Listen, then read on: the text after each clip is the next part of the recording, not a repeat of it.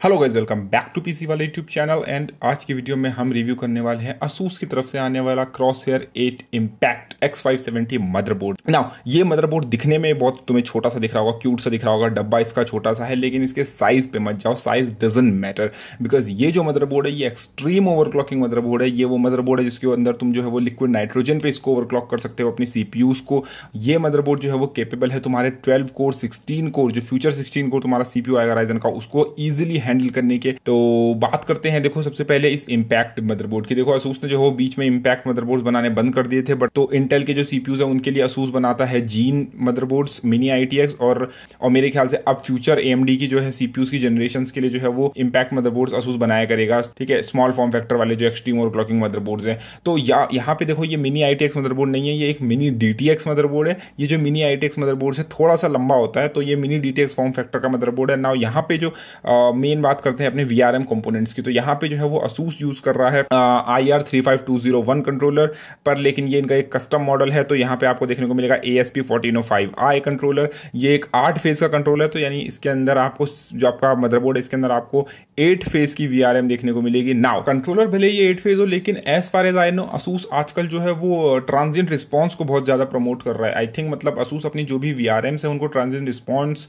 Improve करने के हिसाब से जो है वो डिजाइन कर रहा है। तो मेरी समझ के अनुसार ये जो VRM है Asus ने डिजाइन करी है 4+2 फेज में। अब 4+2 फेज में जरूर है, लेकिन हर फेज में Asus डबल कंपोनेंट्स यूज कर रहा है, और ये जो है वो काइंड ऑफ बेनिफिशियल है, बिकॉज एक नॉर्मल 8 फेज के मुकाबले आपका ये जो 4 फेज है ये जो है वो डबल अमाउंट ऑफ करंट जो है वो कैरी कर सकता है पर फेज। मतलब कि आप कह सकते हो कि अगर एक नॉर्मल फेज जो है वो आपका मान लो 60 एम्प्स कैरी करता है, तो Asus का जो है वो वही सिंगल फेज जो है वो 120 एम्प्स कैरी करेगा। तो Asus यहाँ पे यूज कर रहा है इसके साथ साथ TDS 21472 70 एम्प्स पावर स्टेजेस। ये जो है वो अभी तक के लिए आप कह सकते हो इंटरनेशनल रेक्टिफायर की तरफ से आने वाली सबसे हाई एंड पावर स्टेजेस है, या फिर one of the high and as far as I know. Now ये power stages 70 amps power stages है। आपको नॉर्मल किसी भी मदरबोर्ड में आप जाओ, आपको मेजॉरिटी ऑफ मदरबोर्ड जितने भी तुम X570 पे चले जाओ या इंटेल के प्लेटफॉर्म पे चले जाओ, मेजॉरिटी मदरबोर्ड्स में, कुछ एक्सेप्शंस है लेकिन मेजॉरिटी मदरबोर्ड्स में आपको 60 एम्प्स की पावर स्टेजेस देखने को मिलेगी, और लो एंड मदरबोर्ड में तो कम और 40 एम्प्स भी आपको देखने को मिल सकती है।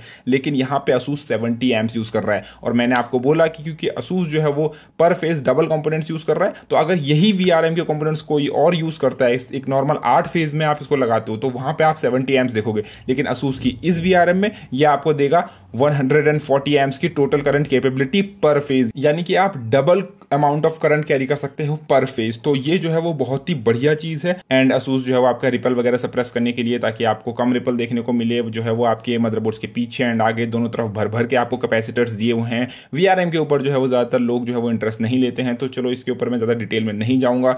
एंड VRM के ऊपर आपको जो है वो हीट सिंक्स भी देखने को मिलेंगे। ये हीट सिंक जो है वो अंदर इसके अंदर 2 फैंस भी लगे हुए हैं। एक फैन जो है वो चिपसेट को इसको कूल करता है, और दूसरा फैन जो है वो VRM की हीट सिंक को कूल करता है। आप देख भी सकते हो यहाँ पे काफी अच्छी finned heat sink Asus use कर रहा है, ताकि आपकी जो है वो, वैसे तो ये VRM काफी केपेबल है और काफी एफिशिएंट है, लेकिन फिर भी Asus यहाँ पे फिन्ड हीट सिंक यूज कर रहा है इसको कूल करने के लिए, जो कि इसके साथ एक्टिव कूलिंग भी है, उसमें फैन भी लगा हुआ है। तो आपको जो है वो VRM टेम्परेचर्स की जो है वो चिंता करने की जरूरत बिल्कुल भी नहीं है। 2 फेजेस फॉर SoC। इसमें जो है वो चिपसेट जो है वो थोड़ा सा आपको IO की तरफ IO सेक्शन में है, तो वहां पे जो है वो थोड़ा वियर्ड पोजीशन में है। एंड ये मदरबोर्ड अगेन जैसे मैंने बोला कि स्मॉल फॉर्म फैक्टर का है, तो इसमें आपको 2 ही रैम स्लॉट्स देखने को मिलेंगे, बट टेंशन लेने की जरूरत नहीं है। अगर आप में से कोई ऐसा है जो 64 गीगाबाइट्स ऑफ रैम इसके अंदर यूज करना चाहता है, तो कुछ भी मॉड्यूल्स मार्केट में नए आए हैं, जो आई थिंक ZAC और G-Skill ही हैं, ऐसे 2 मैन्युफैक्चरर जिन्होंने अभी निकाला है, जो कि एक नॉर्मल रैम के मुकाबले काफी लंबी हाइट के रैम मॉड्यूल्स है, और उनके अंदर जो है वो आपकी 32 गीगाबाइट पर डिम जो है वो आपको देखने को मिलेगा। तो आप उनको भी जो है वो इनमें लगा सकते हो, और आप 2 रैम स्लॉट के अंदर 64 गीगाबाइट्स रैम लगा सकते हो।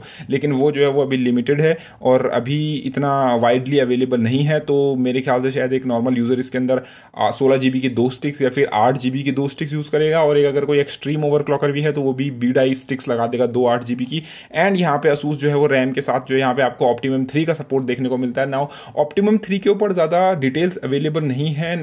नाउ जहां तक मैंने सुना है ऑप्टिमम 3 के बारे में, ये Asus का कुछ ऑप्टिमाइज्ड वर्जन है टी टोपोलॉजी का। एंड बाकी इससे ज़्यादा मुझे नहीं पता क्योंकि इसके बारे में ज़्यादा इन्फॉर्मेशन अवेलेबल फिलहाल के लिए तो नहीं है। मे बी शायद Asus इसको कॉन्फिडेंशियल रखना चाहता है, बट हमें क्या फ़र्क पड़ता है, हमें तो अच्छी रैम ओवरक्लॉकिंग चाहिए और ये मदरबोर्ड अच्छी रैम ओवरक्लॉकिंग के लिए जाना जाता था और ये मदरबोर्ड अच्छी रैम ओवरक्लॉकिंग के लिए जाना जाएगा और जाना जाता है क्योंकि इसके ऊपर जो है वो वर्ल्ड रिकॉर्ड बना है। अगर आप X570 प्लेटफॉर्म की तरफ जाओ, अगर आप Ryzen प्लेटफॉर्म की तरफ जाओ तो Ryzen प्लेटफॉर्म में 5.8 गीगाहर्ट्ज़ रैम का जो है वो वर्ल्ड रिकॉर्ड जो है वो इस मदरबोर्ड पे अचीव किया गया है। तो आप देख सकते हो उसकी 2 रैम स्लॉट जो है वो कितनी कैपेबल हैं मेमोरी ओवरक्लॉकिंग में। अगर आप वहां से नीचे की तरफ आओ, आपको नॉर्मल PCI 4.0 X16 स्लॉट दिखेगा एंड ये स्लॉट पे नॉर्मल आप ग्राफिक कार्ड लगाओगे, लेकिन उसके ऊपर पे अगर आप देखते हो उसके ऊपर पे तो आपको एक वियर्ड सा स्लॉट देखने को मिलेगा। ये जो है ग्राफिक कार्ड का स्लॉट तो नहीं है, बट कुछ अजीब सा स्लॉट है। अब ये अजीब सा स्लॉट क्या है, Asus इसको बोलता है DIM.2 स्लॉट। ये आपको अपने कुछ और मदरबोर्ड्स में देखने को मिलता है, लेकिन इस मदरबोर्ड में ये इस पोजीशन पे है ना। इसके साथ जो है वो इस स्लॉट के साथ आपको एक DIM.2 कार्ड देखने को मिलता है ना। ये जो DIM.2 स्लॉट है ये एक मॉडिफाइड DDR3 स्लॉट है जिसको कि Asus ने इस मदरबोर्ड में 100 DIM.2 बना दिया क्योंकि इसका फुल साइज आप इसके अंदर लगा नहीं सकते, तो उन्होंने उसका छोटा साइज लगाया है। बट इसके साथ आपको एक एक्सेसरी देखने को मिलती है जो कि आपको मदरबोर्ड के साथ ही मिलेगी। वो है एक DIM.2 कार्ड एंड उस DIM.2 कार्ड में आप अपनी 2 M.2 SSDs, अपनी 2 NVMe SSDs या एक नॉर्मल SSD जो भी आपको लगानी है आप उसको लगा सकते हो एंड फिर उस कार्ड को आप इस DIM.2 स्लॉट में लगाओ तो आप जो है वो अपनी SSDs को उस तरीके से चला सकते हो। क्योंकि आपको Asus ने इस मदरबोर्ड में यहाँ पे जो है वो नॉर्मल M.2 SSDs के लिए ज़्यादा सपोर्ट या फिर मैं कहूँगा कनेक्टर्स नहीं दिए हैं, बिकॉज पहली बात तो साइज इतना छोटा है, कितने तुम M.2 स्लॉट दोगे। तो दूसरी बात ये कि एक स्लॉट देके और उसके साथ राइजर कार्ड देके उसके अंदर आप लगा लोगे तो वो एक काफ़ी अच्छा सोल्यूशन है इस चीज़ का। एंड उसके नीचे पे अगर आप आओगे तो आपको नॉर्मल अपना ऑडियो सेक्शन देखने को मिल जाएगा जो कि M.2 SSDs की तरह डिटैचेबल है। आप क्योंकि ऑडियो सेक्शन के लिए मदरबोर्ड में ज़्यादा जगह है नहीं, तो Asus ने एक क्रिएटिव आइडिया निकाला है कि इसको जो है वो हम नॉर्मली एक तरीके से तुम कह सकते हो एक डॉटर बोर्ड के ऊपर इन्होंने दिया है और वो डॉटर बोर्ड को आप अलग से कनेक्ट कर सकते हो M.2 SSD की तरह और आपका ऑडियो सेक्शन आपके मदरबोर्ड से कनेक्ट हो जाएगा। और मदरबोर्ड में आपको कुछ एक्सट्रीम ओवरक्लॉकिंग वाले फीचर्स भी देखने को मिलेंगे, जैसे यहाँ पे आपको पावर बटन्स देखने को मिल जाएंगे, आपको स्लो मोड जो है वो बटन देखने को मिल जाएगा, आपको रिट्राई बटन और सेफ बूट बटन देखने को मिल जाएगा। अगर आपकी मेमोरी टाइमिंग्स अगर आप कुछ फेल हो जाती हैं, आप उनको दोबारा ट्राई करना चाहते हो तो रिट्राई बटन है। पावर बटन ऑन ऑफ सबको पता है क्या करता है। स्लो मोड बटन जो है ये एक तरीके से फॉर एग्जाम्पल तुम लिक्विड नाइट्रोजन पे तुमने 5.4 गीगाहर्ट्ज़ पे राइजन को चला रखा है, राइजन 3800X या 3900X, और अचानक से तुम्हारी मम्मी बोलती है बेटा जाके धनिया लेके आओ, ठीक है, और तुम सामने वाली दुकान में धनिया लेने जाते हो तो तुम नहीं चाहोगे कि तुम्हारी LN2 जो भी तुम्हारे पॉट में है वो सारी फूक जाए और तुम्हारा CPU फूक जाए फिर उसके बाद, क्योंकि LN2 नहीं बचेगी उसको कूल करने के लिए तो वो फूक जाएगा। तो तुम ये जो है स्लो मोड स्विच ऑन करोगे। अब ये स्लो मोड स्विच करेगा क्या कि तुम्हारा जो CPU का लोएस्ट मल्टीप्लायर है उस पर आ जाएगा, जो भी Ryzen CPUs में लोएस्ट मल्टीप्लायर होगा तो उस पर तुम्हारा CPU आ जाएगा, जिससे उसका पावर कंजम्पशन कम हो जाएगा एंड वो तुम्हारी पूरी लिक्विड नाइट्रोजन तुम्हारे पॉट से उड़ेगी नहीं। तो kind of power liquid nitrogen बचाने का तरीका है।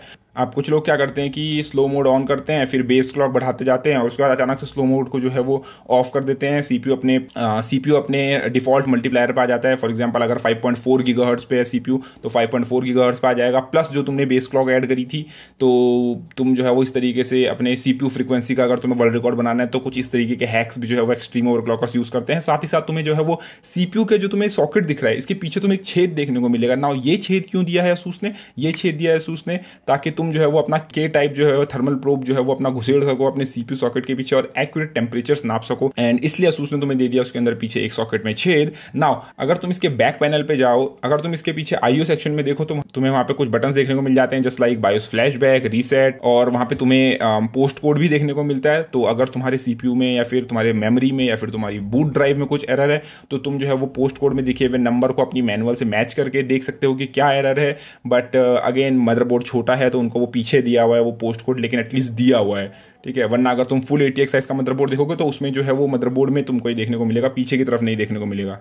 नाउ यहाँ पे जो है आपको TPU नाम की जो भी है एक चिप दिख रही है, ये जो है वो आपके कुछ फैन कंट्रोल्स एंड कुछ ROG फंक्शंस को कंट्रोल करती है। यहाँ पे आपको नोवाटॉन सुपर IO भी देखने को मिल जाता है एंड बाकी यहाँ पे आपको और कुछ ICs देखने को मिल जाती हैं, आपका ये बायोस चिप देखने को मिल जाती है, बहुत सारी चीज़ें हैं। तो RGB हेडर्स तो होंगे ही होंगे, तो इसमें RGB हेडर्स भी आपको देखने को मिल जाएंगे। तो जो जिनको भी RGB का शौक है वो अपने RGB के शौक भी पूरे कर सकते हैं। तो उम्मीद है यार तुमको Asus का ये जो है वो ROG extreme overclocking motherboard Crosshair 8 impact पसंद आया होगा। एंड अभी के लिए इसकी प्राइसिंग जो है वो मुझे नहीं पता, अराउंड ये $400 to $500 के बीच में ही आएगा। मैं इसकी प्राइसिंग अगर मुझे पता चलती है तो मैं कमेंट सेक्शन में जो है वो अपना इसकी प्राइसिंग जो है वो पिन कर दूंगा।